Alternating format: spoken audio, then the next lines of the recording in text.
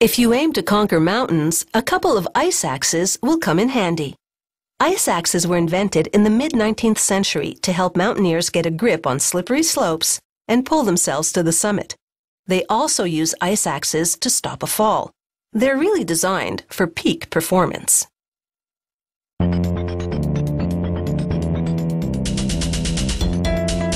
Talk about a steep learning curve. Climbing with ice axes takes a bit of practice, not to mention courage. To make an ice axe, they start with an aluminum rod. A powerful press bends it into a curve, giving it the basic contour of an ice axe.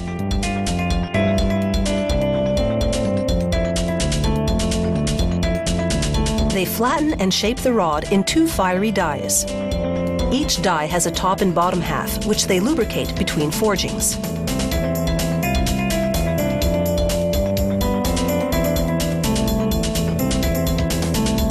The hot forging transforms the metal rod. And it starts to look a lot more like the shaft of an ice axe. The long ridges add strength to the metal, while other indentations mark where the attachments are to go.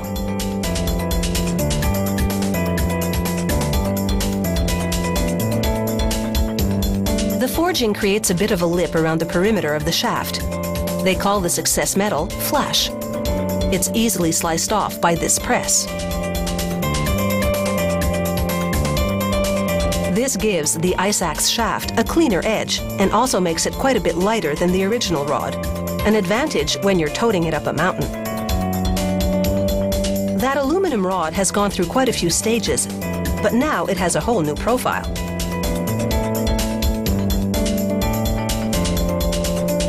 This tub of vibrating ceramic cones will smooth the rough edges of the shaft. Here, a computerized drill makes holes in the recesses stamped into the shaft earlier. These holes will be used to attach other parts. The machine changes the drill bit to a circular blade. Then, guided by the computer, it cuts a slot for the ice axe pick.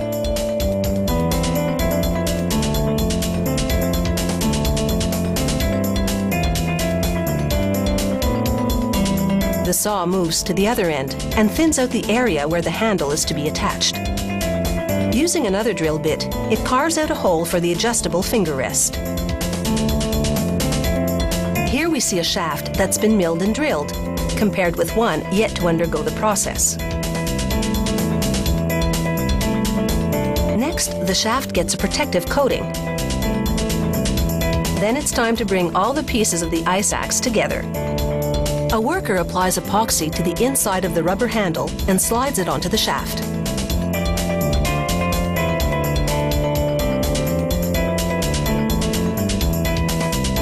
The handle has an open end. He beads a little more epoxy onto it and then inserts a steel spike. He rivets the spike to the ice axe shaft. Once it's solidly anchored to the shaft, this spike will come in handy on that uphill trek. Plunging it into a snowy slope will help the climber maintain balance.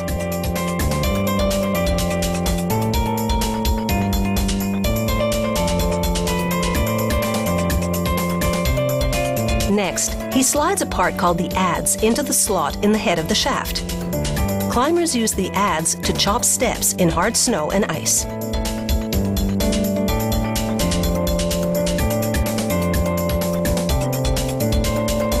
He secures the adze with nuts and bolts. And then he installs the pick.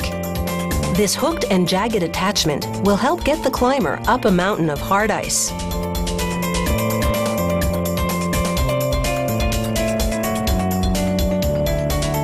He tightens the bolts with a torque wrench. After all, a solid job here could be a lifesaver.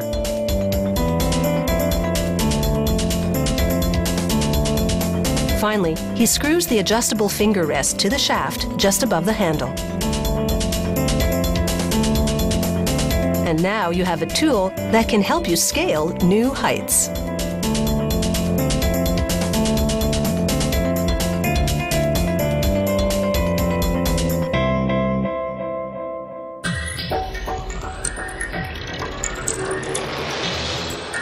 If you have any comments about the show, or if you'd like to suggest topics for future shows, drop us a line at www.howitismade.net.